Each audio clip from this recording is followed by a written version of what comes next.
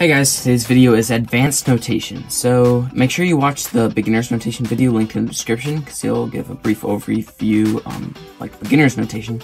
And this would make a lot more sense if you've already watched that. Or if you already know notation and just want to get the advanced stuff down, this is the video for you. So here's a picture of what we're going to be going over today. Let's get that out of here. So we're going to be going over 3 rotations and 3 moves. So let's start it off with the rotations. So first is the X rotation. If you see a lowercase x in an algorithm, that just means you face the bottom. Like there's this OLL case right here in beginner CFOP where you just go like this, like that.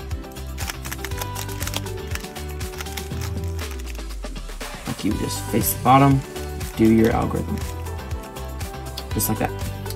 So then X prime, it's very similar, you just face the top, it's like the opposite. So that's lowercase x with the apostrophe, see it there. So that just means you face the top. A good example for this is the E perm. So you face the top, do your algorithm. E perm, you can see right there. Face the top, do the rest of the algorithm, just like that. Okay, so now for the Y rotation. So when you see a lowercase y, that just means that you spin this way to the left, spin to the left for Y. Now for Y prime, that's where you spin to the right, just like that. A good example for this is the V perm, although I don't do that V perm, so you won't see the algorithm up there. But that has a Y rotation in it. So next up is the Z perm. So that, for Z, if you see lowercase z, you just turn it like that.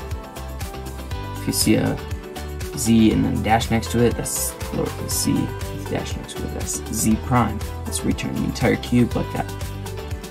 So for these rotations, this is where you're moving the entire cube. Like it's a cube rotation. For the moves, that's where you're turning like a layer.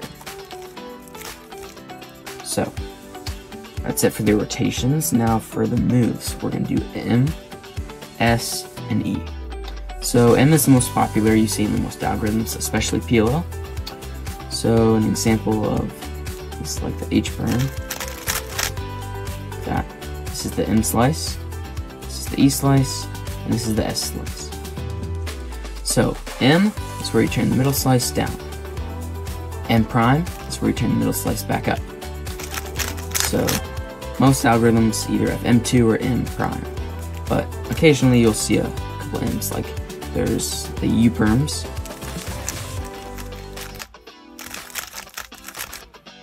Those both have M and M prime moves, and M2 moves.